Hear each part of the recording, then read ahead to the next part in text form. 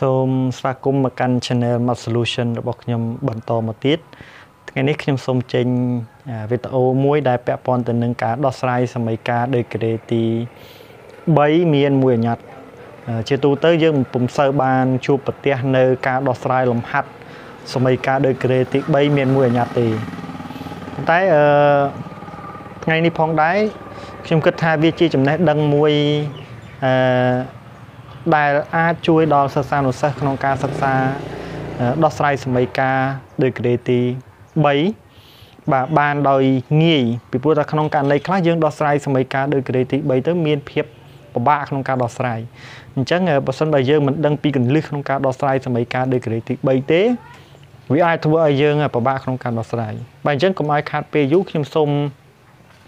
នាំអារម្មណ៍អ្នកទាំងអស់គ្នាទៅមើលការដោះស្រាយសមីការដោយក្រេទី3ដែលខ្ញុំបានសរសេរនៅលើក្តារខៀនរួចមកហើយបើអញ្ចឹងសមីការដោយក្រេទី3ថ្ងៃនេះគឺ5xគីបដក 3x ការ៉េដក 32x ដក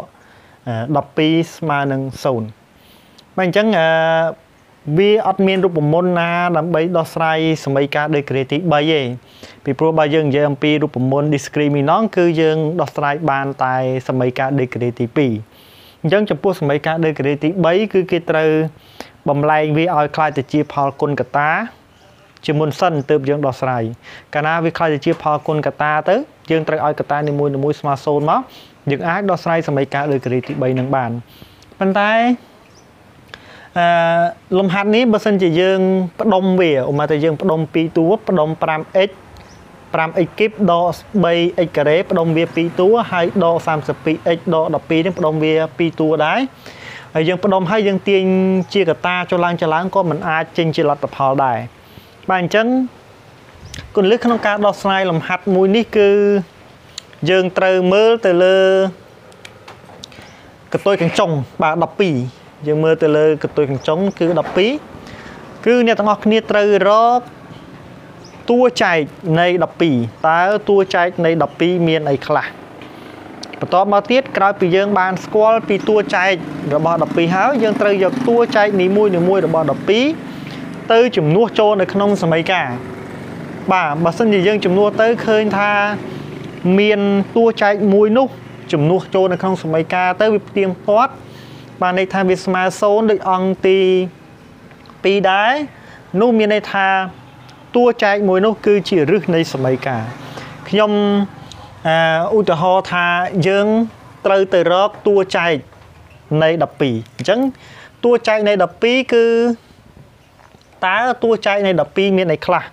បាទតួចែកនៃ12គឺយើងនិយាយទាំងផ្នែកវិជ្ជមានផងទាំងផ្នែកអវិជ្ជមានផងអញ្ចឹងទាំងផ្នែកវិជ្ជមានគឺមាន1បាទមាន2មាន3មាន4មាន6មាន12នេះគឺជាតួចែកផ្នែកវិជ្ជមានតែពេលតួចែកផ្នែកអវិជ្ជមាននៃ12គឺមានដក1មានដក2មានដក3មានដក4បាទមានដក6និងមានដក12បាទក្រោយពីយើងបានស្គាល់តួចែកទាំងអស់របស់12យើងត្រូវយកតួចែកនីមួយនឹងទៅជំនួសចូលនៅក្នុងសមីការនេះបាទនៅពេលដែលយើងយកវាទៅជំនួសទៅបើសិនជាមួយណាមានន័យថាក្នុងចំណោមតួចែកទាំងអស់ហ្នឹងមានមួយដែលយើងជំនួសទៅវាស្មើ0វាផ្ទៀងផ្ទាត់មានន័យថាតួចែកមួយនោះគឺជាឫសនៃសមីការអញ្ចឹងឧទាហរណ៍ថាខ្ញុំយកលេខ1ទៅជំនួសសាកមើលខ្ញុំយកលេខ1ទៅជំនួសត្រង់ចូលទៅក្នុងសមីការអញ្ចឹងនៅពេលដែលខ្ញុំយកលេខ1ទៅជំនួសទៅខ្ញុំបាន5បាទអញ្ចឹងកន្លែង x គីបនេះគឺ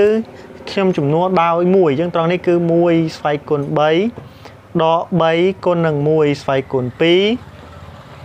ដក32គុណនឹង1ហើយដក12តើវាស្មើនឹង0ដែរឬទេបាទអញ្ចឹង1ស្វ័យគុណ3គឺស្មើនឹង1 5ដងបាន5ដក1ស្វ័យគុណ2ស្មើនឹង1 3ដងបាន3ដក32គុណនឹង1បានស្មើនឹង32ដក12តើវាស្មើនឹង0ដែរឬទេអញ្ចឹងយើងគណនាទៅគឺ5ដក3វាស្មើនឹង2 2ដក32ស្មើដក30 đo 30 đo 12 វាស្មើនឹងដក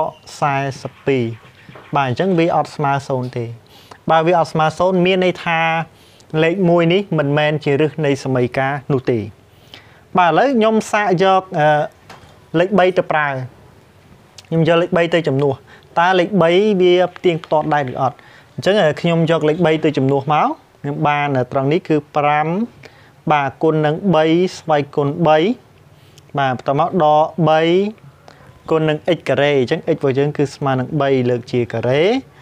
ដក32គុណនឹង x របស់យើងគឺ3ហើយបានដកនឹង12តើវាស្មើនឹង0ដែរឬទេណាបាទអញ្ចឹងបន្តមកទៀតគឺយើងបាន3លើកជាការ៉េបាន27យើង27 5ដងវាស្មើនឹង135ដក3លើកជាការ៉េបាន9 9 3ដង27ដក32គុណនឹង3វាស្មើនឹង96ដកនឹង12ស្មើ0បាទអញ្ចឹង135ដក27ដក96ដក12បាទនេះយើងបូកទៅវាស្មើនឹងដក135អញ្ចឹង135ដក135គឺស្មើនឹង0អញ្ចឹង0ស្មើ0នេះពិតណា0ស្មើ0ពិតអញ្ចឹងបើសិនជាពិតមានន័យថាលេខ3នេះតួចែកនៃ12ដែលស្មើនឹង3ហ្នឹង3គឺជារឹសនៃសមីការពីព្រោះថាយើងចំនួនទៅវាស្មើ0ណាអានេះពិតណាអញ្ចឹងយើងចំនួនទៅគឺស្មើ0អញ្ចឹងបើស្មើ0មានន័យថាលេខ3គឺជារឹសនៃសមីការបាទអញ្ចឹងខ្ញុំសុំលុបនេះចេញអញ្ចឹងបន្តមកទៀតបាទអញ្ចឹងយើងដឹងថា3គឺជារឹសនៃសមីការអញ្ចឹងមានន័យថាត្រង់នេះ3វាផ្ទៀងផ្ទាត់អញ្ចឹងយើងចាត់ទុកថា x ស្មើនឹង3បាទ x ស្មើនឹង3ជារឹសនៃសមីការជារឹសនៃសមីការx ស្មើ3ជារឹសនៃសមីការអញ្ចឹងក្រោយពីយើងដឹងថា x ស្មើ3គឺជារឹសនៃសមីការរួចមកអ្នកទាំងអស់គ្នាត្រូវមើលនេះត្រូវមើលសមីការដើមមកវាអង្គទី2ស្មើប៉ុន្មានអង្គទី2ស្មើ0អញ្ចឹងត្រង់នេះយើងត្រូវបោះ3មកអង្គទី2ដែរមកអង្គទី1ដែរមកបោះ3មកអង្គទី1អញ្ចឹងយើងបាន x ដក3ស្មើនឹង0បាទអញ្ចឹងត្រង់នេះយើងត្រូវធ្វើប្រមាណវិធីចែកពហុធាតុមួយទៀតយើងត្រូវធ្វើប្រមាណវិធីចែកពហុធាតុមួយទៀតគឺយើងត្រូវយកបាទត្រូវយក 5x គីបដក 3x ការ៉េដក 32x ដក 12ស្មើ0សំទោសយកត្រឹមប៉ុណ្នេះបាននេះយកត្រឹមមកកណាត់ប៉ុណ្ណឹងឡើងទៅនេះណាគឺ 5x គីបដក 3x ការ៉េដក 32x ដក 12យកវាមកចែកនឹង x ដក 3បាទក្រោយពីយើងយកវាមកចែកនឹង x ដក 3មកយើងនឹងសរសេរបាទយើងនឹងសរសេរថា 5x គីបដក 3x ការ៉េដក 32x ដក 12ហ្នឹងសរសេរវាឲ្យចេញទៅជាផលគុណកតាអញ្ចឹងតាមដានមើលការចែកពហុធាតុរបស់ខ្ញុំដូចតទៅបាទអញ្ចឹងគឺខ្ញុំត្រូវយក 5x គីបដក 3x ការ៉េដក 32x ដក 12យកវាមកចែកនឹងបាទខ្ញុំយកវាមកចែកនឹង x ដក 3បាទអញ្ចឹងខ្ញុំត្រូវដាក់ប្រមាណបាទដោយសារតែមានគុណនេះ5យ៉ាងនេះមានគុណនេះ1អញ្ចឹងខ្ញុំដាក់5ដែរមាន x ស្វ័យគុណ3នេះ x ស្វ័យគុណ1អញ្ចឹងខ្ញុំសរសេរថា x ស្វ័យគុណ2អញ្ចឹង 5x គីបគុណនឹងសំទោស 5x ការ៉េគុណនឹង x វាស្មើនឹង 5x គីប 5x គីបយើងមកសរសេរត្រង់នេះគឺដក 5x គីបណាបាទបើយើងគុណខាងនេះបូកសរសេរមកខាងនេះដកបើយើងគុណខាងនេះដកខាងនេះបូកណាបន្តមកទៀតគឺ 5x ការ៉េគុណនឹងដក 3វាស្មើនឹងដក 15x ការ៉េដក 15x ការ៉េមកសរសេរត្រង់នេះគឺសរសេរថាបូក 15x ការ៉េតោះមកយើងធ្វើការកណនាមកបាទ 5x គីបដក 5x គីបគឺស្មើនឹង0ដក 3x ការ៉េបូក 15x ការ៉េគឺស្មើនឹងបូក 12x ការ៉េដក 32x ដក 12អត់មានអីកណនាយើងទម្លាក់វាចុះក្រោមមកដក 32x ដក 12បាទបន្តមកទៀតដោយសារនេះសញ្ញាបូកខ្ញុំដាក់បូកតាមដែរបាទនេះ 12x ការ៉េបាទយ៉ាងនេះមានគុណ1បាទនេះគុណ12អញ្ចឹងត្រង់នេះខ្ញុំដាក់ថា12បាទនេះ x ការ៉េនេះ x អញ្ចឹងនេះ12ទៅគុណនឹង x ណា12ទៅគុណនឹង x បាទបន្តមកទៀត បាទបន្តមកទៀតគឺយើងចាប់ផ្ដើមសរសេរមកអញ្ចឹង 12x គុណនឹង x វាស្មើនឹង 12x 12x ការ៉េណាអានេះ 12x ការ៉េអញ្ចឹងសរសេរត្រង់នេះគឺដក 12x ការ៉េ 12x គុណនឹងដក 3 វាស្មើនឹងដក 36x ដក 36x សរសេរមកត្រង់នេះគឺបូក 36x បាទអញ្ចឹងយើងគណនាវាមក 12x ការ៉េដក 12x ការ៉េនេះគឺស្មើនឹង 0 ដក 32x បូក 36x គឺស្មើនឹងបូក 4x បានដក 12 បាទដោយសារខាងមុខនេះគឺសញ្ញាបូកអញ្ចឹងខ្ញុំដាក់បូកតាមដែរមកបាទអញ្ចឹង 4x ដក 12x ត្រង់នេះយើងត្រូវគុណណាបើមានគុណនេះ4យ៉ាងនេះមានគុណ1យើងត្រូវគុណនឹង4ដែរ x ស្វ័យគុណ1 x ស្វ័យគុណ1អញ្ចឹង x នេះគឺស្វ័យគុណស្មើគ្នាអញ្ចឹងយើងអត់ចាំបាច់គុណ x ថែមទៀតទេត្រង់នេះណាអញ្ចឹងយើងគុណយកតែម្ដងអញ្ចឹង4គុណនឹង x បាន 4x សរសេរត្រង់នេះគឺដក 4x 4គុណនឹងដក 3 វាស្មើនឹងដក 12 ដក 12 សរសេរមកខាងនេះគឺបូក 12 បាទអញ្ចឹង 4x ដក 4x គឺស្មើ0ដក 12 បូក 12 គឺស្មើ0អញ្ចឹងមានន័យថាយើងចែកដាច់ក្រោយពីយើងចែកដាច់រួចមកយើងអាចសរសេរ5x គីបដក 3x ការ៉េដក 32x ដក 12 នេះគឺស្មើនឹង x ដក 3 គុណនឹង 5x ការ៉េបូក 12x បូក 4 អញ្ចឹងត្រង់នេះខ្ញុំសរសេរបានបាទអានេះគឺខ្ញុំជំនួសមកវិញគឺ x ដក 3 បាទកតា 5x ការ៉េ 5x ការ៉េបូក 12x បាទបូក 4 ហើយស្មើនឹង0ណាតមកក្រោយពីវាខ្លាយទៅជាផលគុណកតារួចមកយើងឃើញថាកតាទី1ជាសមីការដោយការ៉េទី1កតាទី2គឺជាសមីការដោយការ៉េទី2អញ្ចឹងយើងត្រូវឲ្យកតានីមួយៗស្មើ0មកយើងអាចដោះស្រាយវាបានណាបាទអញ្ចឹងត្រង់នេះយើងឲ្យកតា x ដក 3 ស្មើ0ឬក៏យើងឲ្យ 5x ការ៉េបូក 12x បូក 4 ស្មើ0ណាអញ្ចឹងចំពោះសមីការទី1យើងអាចទាញរក x មកនាំ x របស់យើងគឺស្មើនឹង3ចំពោះសមីការទី2នេះវាជាប្រភេទសមីការដោយការ៉េទី2មានមួយអញ្ញត្តិអញ្ចឹងយើងមិនអាចទាញរក x បានភ្លាមទេអញ្ចឹងយើងត្រូវដោះស្រាយវាម្តងទៀតតែយើងគួរតែដោះស្រាយតាមណាអញ្ចឹងបើសម្រាប់ខ្ញុំគឺខ្ញុំដោះស្រាយតាម discriminant ហើយខ្ញុំប្រើតាម data prim បើអញ្ចឹងខ្ញុំប្រើតាម data prim មកអញ្ចឹង data prim បាទ data prim មានរូបមន្តរបស់វាគឺស្មើនឹង b prim ហើយលើកជាការ៉េដក ac អញ្ចឹង b prim បានមកពីណា b prim គឺបានមកពី b ចែកជា2អញ្ចឹង b របស់យើងគឺ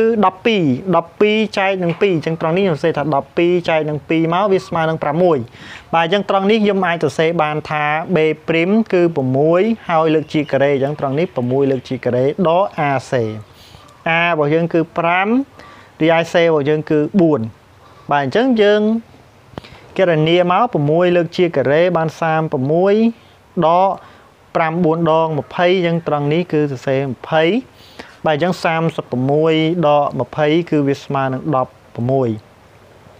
បាទអញ្ចឹង data prim ស្មើ16គឺជាតម្លៃមួយធំជាង0អញ្ចឹងបើតម្លៃរបស់វាធំជាង0យើងដោះស្រាយវាតទៅទៀតមកយើងអាចរកតម្លៃ x បានណាចាំតិចខ្ញុំលុបផ្លេតណាបាទអញ្ចឹងបន្តមកទៀតបាទអញ្ចឹងយើងអាចសរសេរបានរូបមន្តរឹសរបស់វា x បាទគឺស្មើនឹងខ្ញុំដាក់ x អងណាដាក់ x អងឬក៏ x ទី2ចុះព្រោះដោយសារតែនេះយើងបាន x ទី1ហើយយើងដាក់ x ទី2ចឹងដាក់ x ទី2របស់យើងគឺស្មើនឹងដក b prim បូករឹសការ៉េ data prim លើ a បើយើងចំនួនចូលមកគឺដក b prim របស់យើងបាទ b prim របស់យើងវិញគឺស្មើ6ចឹងត្រង់នេះគឺដក6បូករឹសការ៉េ data ឬការ៉េ data របស់យើងគឺ16លើ a បើ a របស់យើងគឺ5ណាអញ្ចឹងគឺស្មើនឹងដក6បូក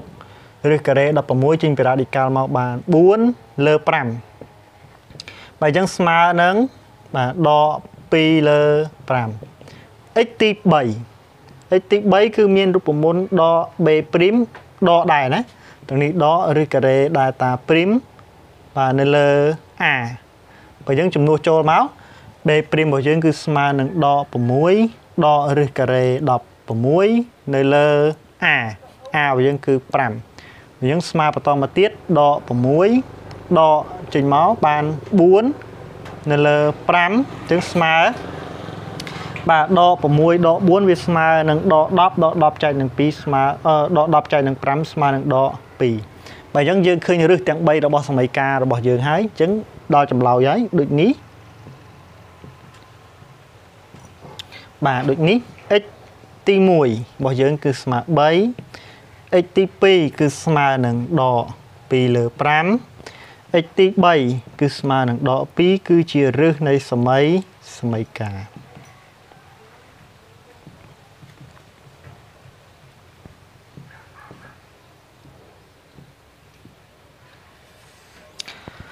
បាទសូមបញ្ជាក់ថាបើសិនបើលំហាត់នេះខ្ញុំច្រឡោះត្រង់ណាឬក៏បញ្យល់ទៅមានកំហុសឆ្គងត្រង់ណាសូមអភ័យទោសផងដែរពីព្រោះថាជួនកាលទៅបញ្យល់ទៅភ្លេចឬក៏តាក់អីចឹងទៅអាចនឹងប៉ះពាល់អារម្មណ៍ដល់អ្នកក៏ដែលកំពុងតែទស្សនាបាទសូមផ្ដល់ជាគំនិតមួយទៀតថាបើសិនបើយល់ឃើញថាវីដេអូមួយនេះគឺជាវីដេអូមួយដែលមានតម្លៃឬក៏ជាវីដេអូមួយដែលអាចផ្ដល់ចំណេះដឹងដល់បងប្អូនសិស្សានុសិស្សសូមកុំភ្លេចជួយចែករំលែកទៅកាន់អ្នកដែលគាត់ចង់សិក្សាផ្នែកគណិតវិទ្យានឹងបន្ថែមទៀតផងណាមួយវាជាចំណេះដឹងមួយដែលអាចពង្រឹងសិស្សានុសិស្សឲ្យយល់កាន់តែច្បាស់ពាក់ព័ន្ធទៅនឹងគណិតវិទ្យាបាទអញ្ចឹងសូមកុំភ្លេចចុច Subscribe និងរូបកណ្ដឹងដើម្បីទទួលបាននៅវីដេអូថ្មីៗបន្តទៀតពីព្រោះថាខ្ញុំនឹងអាប់ឡូតវីដេអូនឹងជារៀងរាល់ថ្ងៃឬក៏ជួនកាលទៅ2ថ្ងៃឯងអាប់ឡូតម្ដងអញ្ចឹងទៅដោយសារតែរពលអញ្ចឹងទៅមិនបានអាប់ឡូតបាទអញ្ចឹងសូមអរគុណសូមជម្រាបលាចំពោះការតាមដានវីដេអូរបស់ខ្ញុំនេះបាទសូមអរគុណ